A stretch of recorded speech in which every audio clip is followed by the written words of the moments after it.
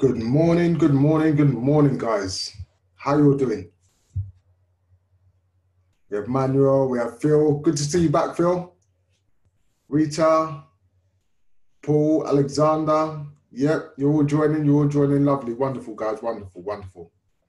Glad to see everyone here today. Glad to see everyone here. I'm literally just gonna, as I always do, I'm gonna give a minute or so for those that are kind of creeping in a little bit late. Paul, you've got some strange stuff happening on the screen there. Not sure if your camera's not working. I'll stop the video for you. There we go, there we go. So is everyone feeling good today? Give me a thumbs up if you're feeling good. Those who I can't see, utilize the chat box. Drop a yes in the chat box. Let me know. Great to see that, Phil. Drop a yes in the chat box if you're feeling good. Manuel, you're always feeling top, sir. That's not a surprise to me. Rita, lovely to see, lovely to see. Okay, wonderful.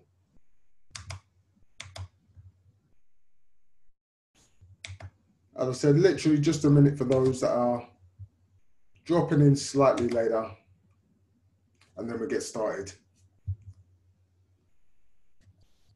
Got some interesting stuff to talk about today, guys. Some stuff that, yeah, it's kind of touching me. And I'll break it down for you all. Stress is something that has and can have an incredible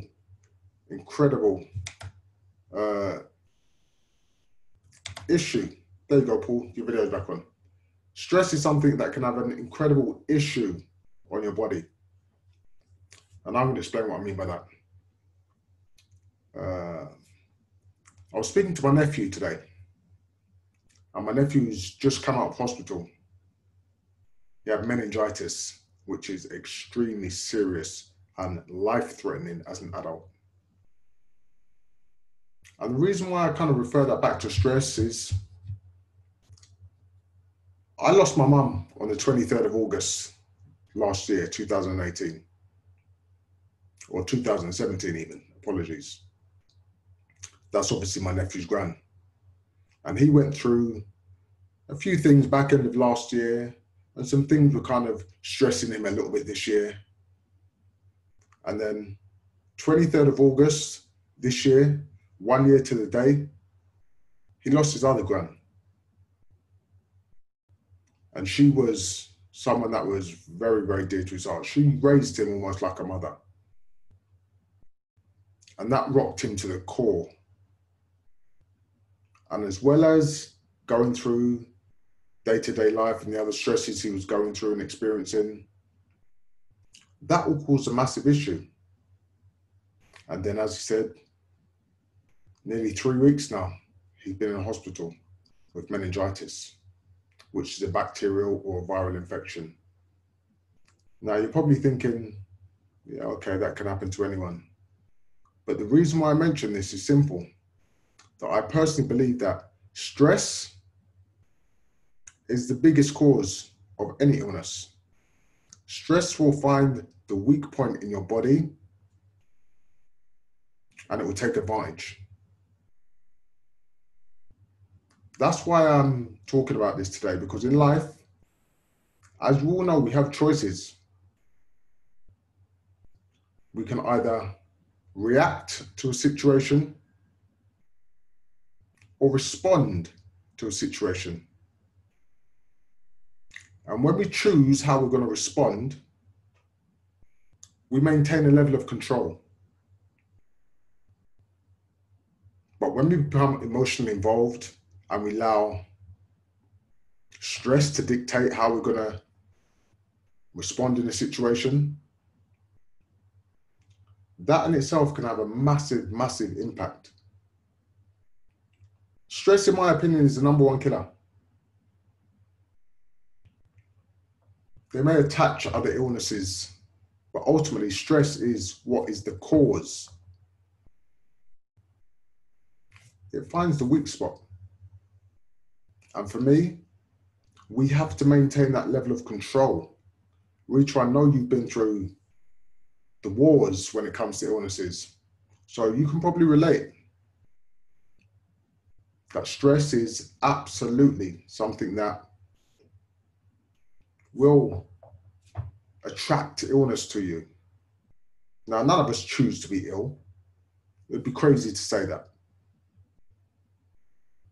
But we all have the power to choose how we deal with day-to-day situations. And being stressed and allowing stress to take over our minds is not the way forward. And I'll explain, because if we break things down in the simplest of forms, ultimately, one, no matter what you're going through, there's always someone that's going through something worse, and you always have something to be grateful for. Always, no matter how small it may be. And two, as long as you've got a roof over your head and food on your table, life can't be that bad, right? But I think we all get caught up in the day-to-day living, and we allow, as I said, external influences to dictate how we feel. That's why for me it was so important to touch on stress today, and the fact that we have to choose to manage that. Stress and depression are very closely linked, and I'm sure you can understand why, because when you go into a state of stress, you can only see all of the problems you're going through, and depression lives where problems do. But it's quite simple, guys. When you focus on gratitude, I'll give you a simple fact: gratitude and depression can't live in the same body. Gratitude and depression cannot live in the same body.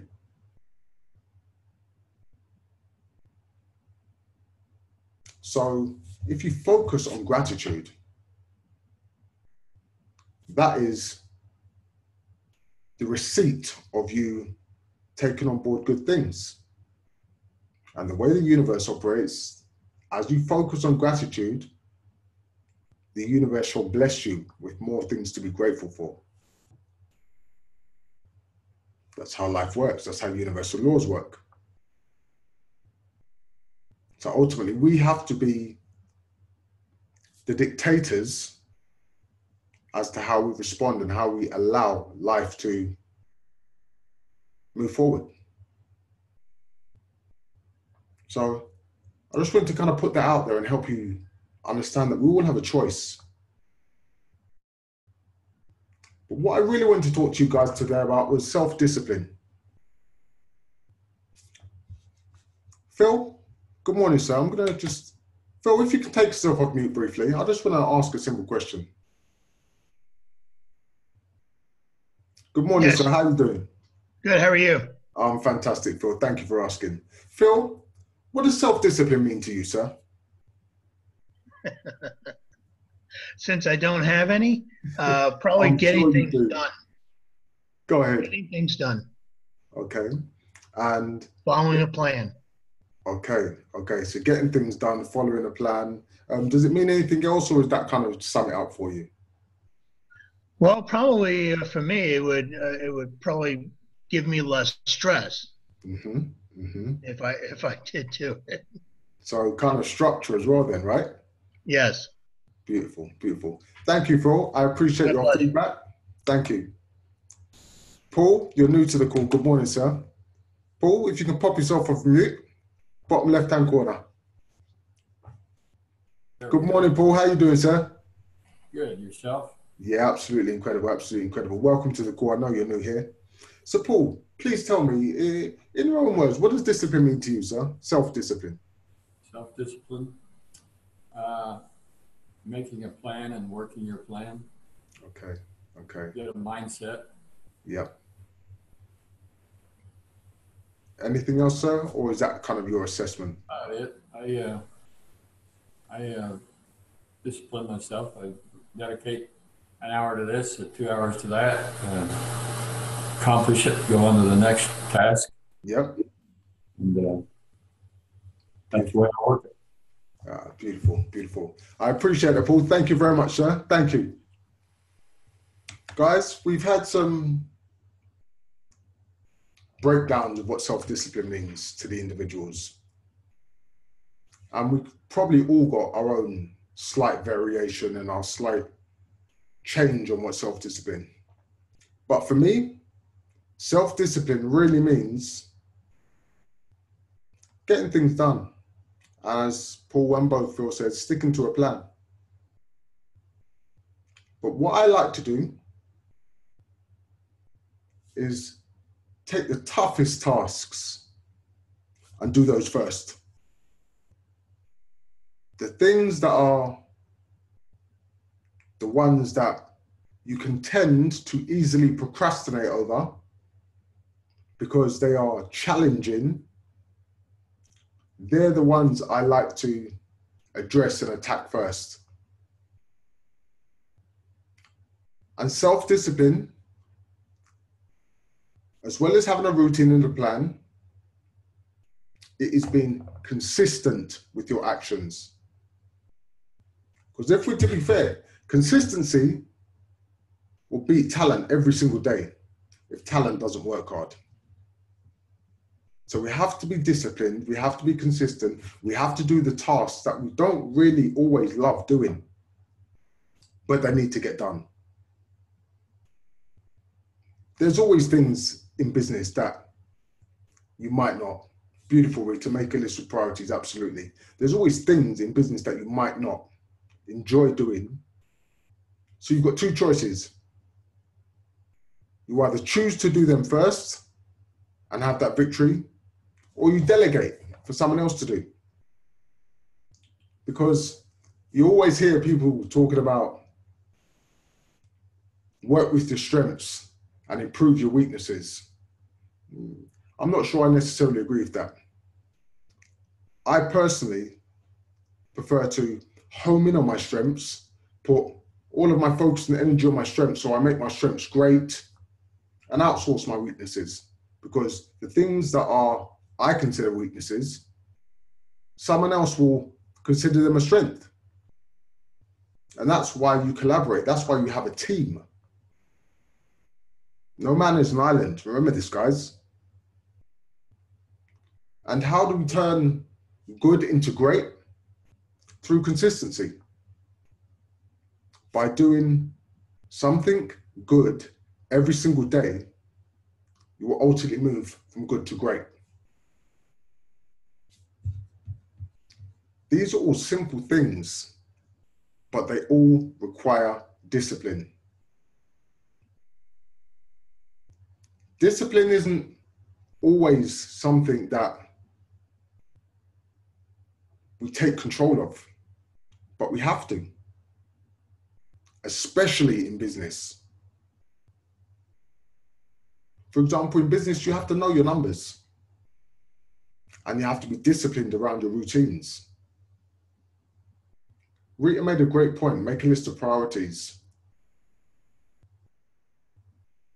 That, for me, is a great way to achieve what you want to get done. You hear a lot of people talk about,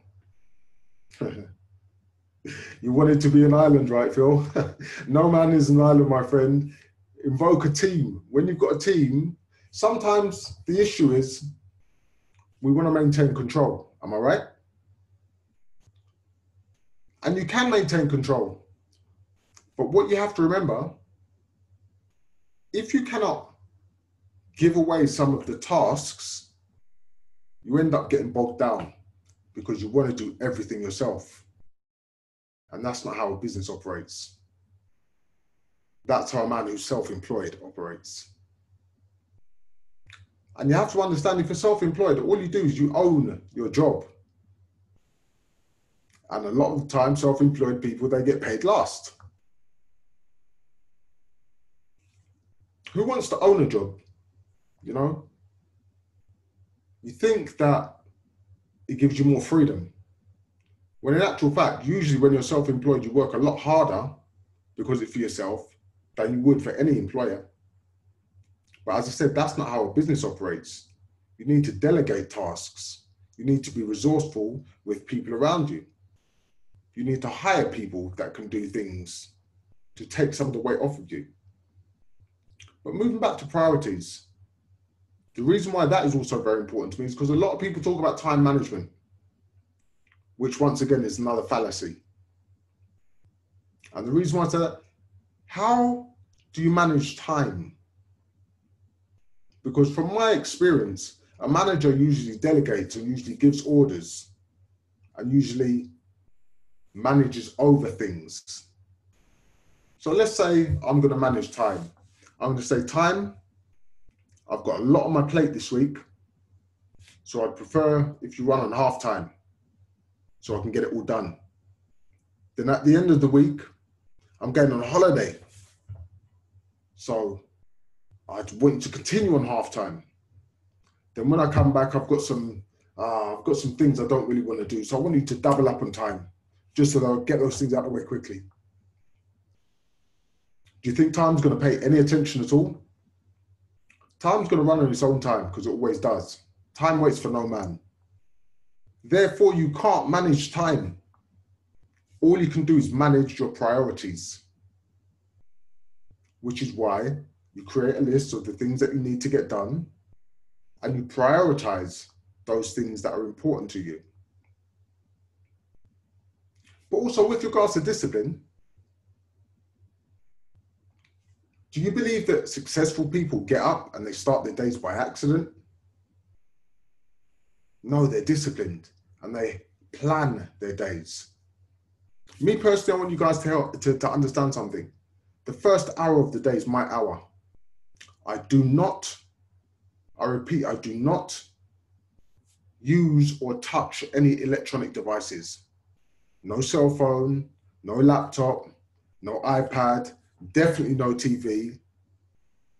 I don't interact with any of those things in the first hour of my day, because you then start operating on someone else's time. Other people get to influence what you're doing. So I'm very, very disciplined with my time in the first hour. And also the last hour of the day. I use the last hour of the day to assess how I believe I performed for that day, and also plan for the next day. And when I say assess how I believe I performed, I believe in being brutally honest, because you have to be brutally honest with yourself. That's the only way you grow. I will mark myself on a scale of 0 to 10, 0 being absolutely terrible, 10 being I've had an incredible day. And if I've had a 7 out of 10, that's okay. However, what could I have done to make it a 10? What would I have needed to change in order to make the day exceptional? That's why it's important to be brutally honest with yourself. But as I said, it's important for me to have those hours at the end of each day, one at the beginning, one at the end.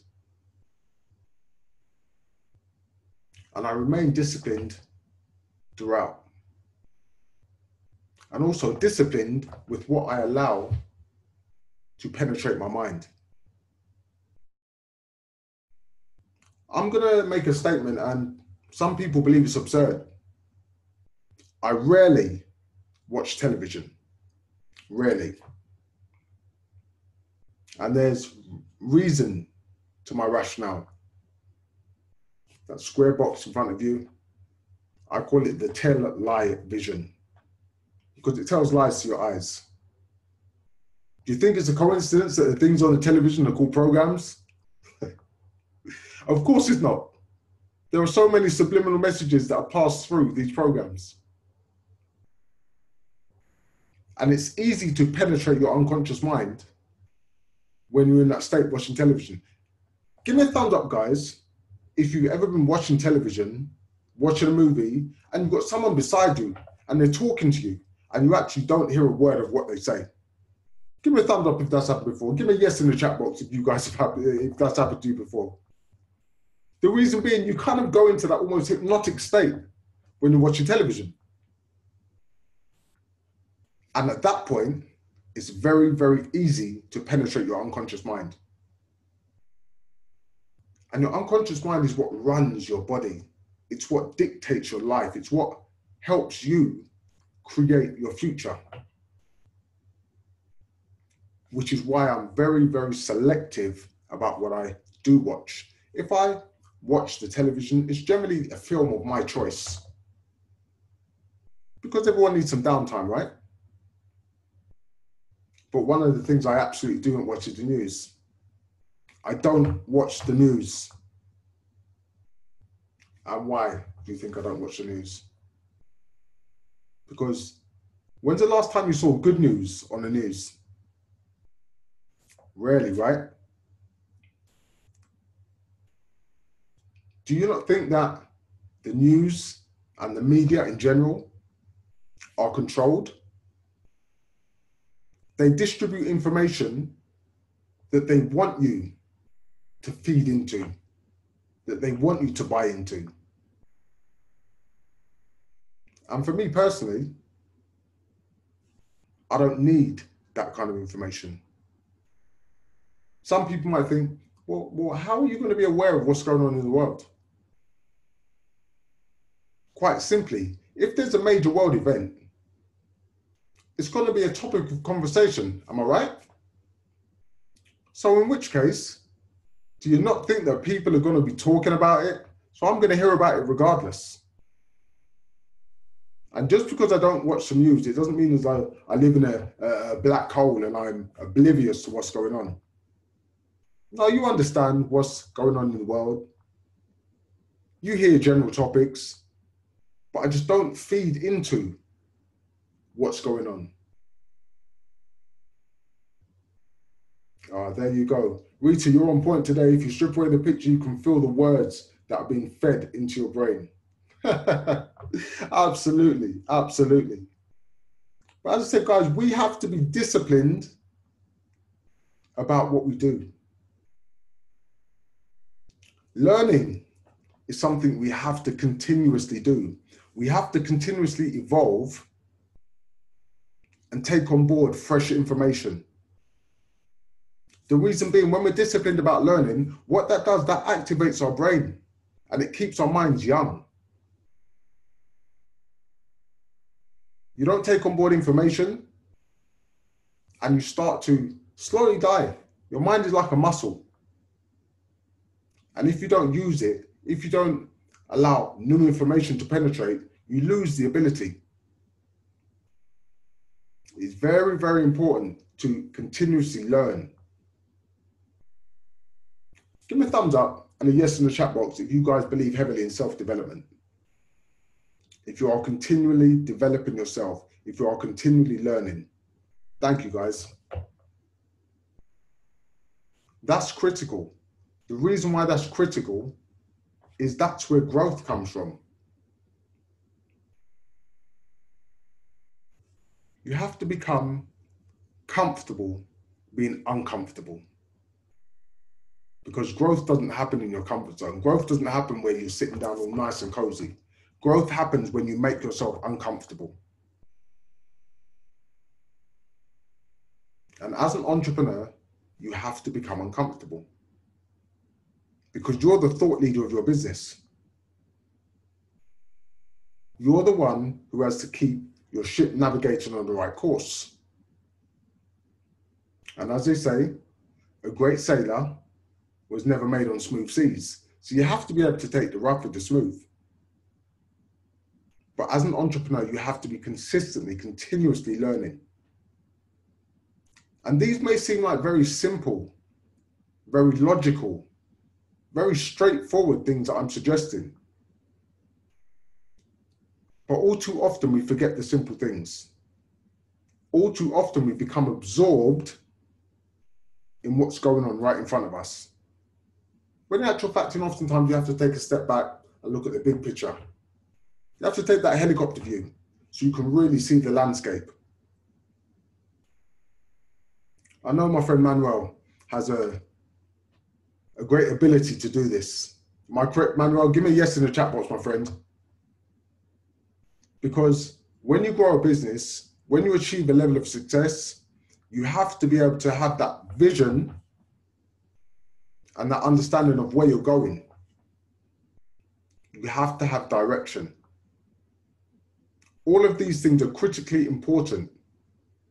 There you go, Manuel, the virgin view. Absolutely. And what Manuel means by that is when you're new to something, sometimes you can see things a lot clearer than the people that have been immersed in that business for a long time. You come with a fresh perspective. And guys, you have to remember, perspective is simply taking the frame and sometimes shifting it. You shift the frame, you get a different view, am I right? And when you get a different view, you often get a different perspective.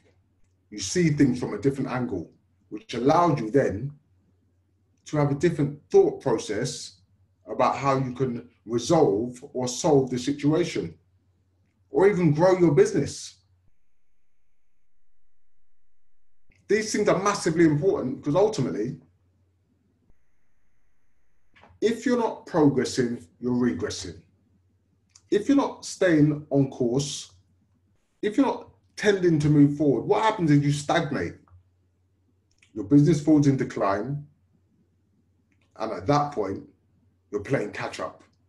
You're fighting hard to stay ahead of the game.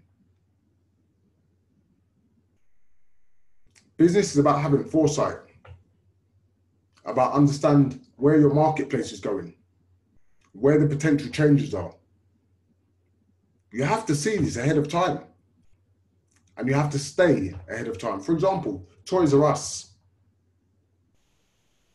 they fell away to the wayside simply because they didn't stay with the advancements.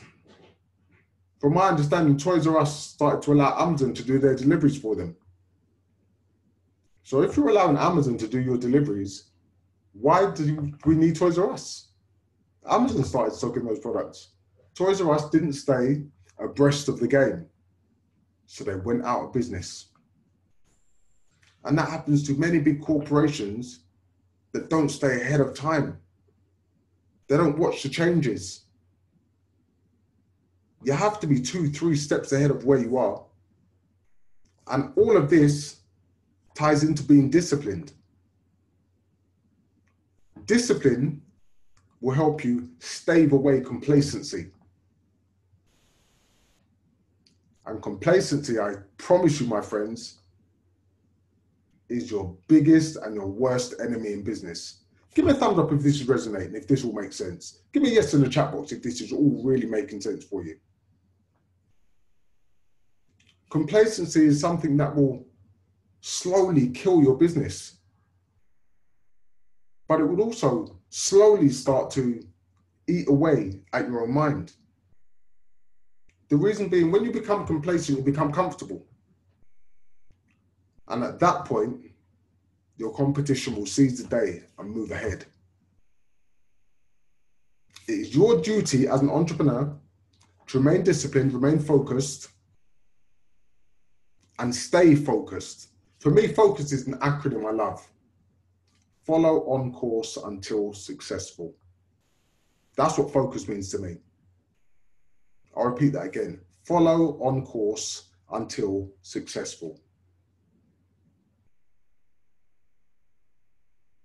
Because there are going to be things that want you to deviate. There are going to be things that want to push you off course, that want to cause blockages. All of these things for me are challenges to see how badly you want to achieve what you want to achieve. When you have a goal, when you have an outcome that you're searching for, you have to remain diligent. You have to remain on the ball, and you have to remain focused, because your goal, if it's big enough, will test every last fiber of your body. Because for me personally, if my goal doesn't scare me, I'm not thinking big enough. You have to get into that mindset of anything is possible. What did Audrey Hepburn say? The word impossible, you break it down, it actually says, I'm possible. Impossible is just a mindset, guys. Everything is impossible until it's done once. And then all of a sudden, everyone's doing it. Do you remember when they were talking about it's impossible to run the 4-minute mile. Roger Bannister, an English gentleman, broke the 4-minute mile. And then I believe within the same year, many people then broke the 4-minute mile. Things are only impossible until someone does it. And as you said, impossible is simply a mindset. Do you believe in yourself? Do you believe you can achieve what you want? Because if you have that level of belief, understand, guys, anything is possible. And how is it generally achieved? All can and will be achieved one step at a time. I'm committed to you guys. How committed are you to yourselves? That's the question I always like to ask. Guys, these 30 minutes always seems to whiz by. I really can't understand how time seems to tick by so quickly. But as we understand, it waits for no man. Remember, all can and will be achieved one step at a time, guys. And if you're prepared to commit, I'll be here on the Same Bad channel tomorrow. Guys, thank you so much for your time. Thank you for your energy. You didn't have to be here. You chose to be here. I appreciate that. And as I said, I'll see you back here on the Same Bad channel tomorrow. Thank you, guys. Take care. Make today count. Have an incredible day. Thank you.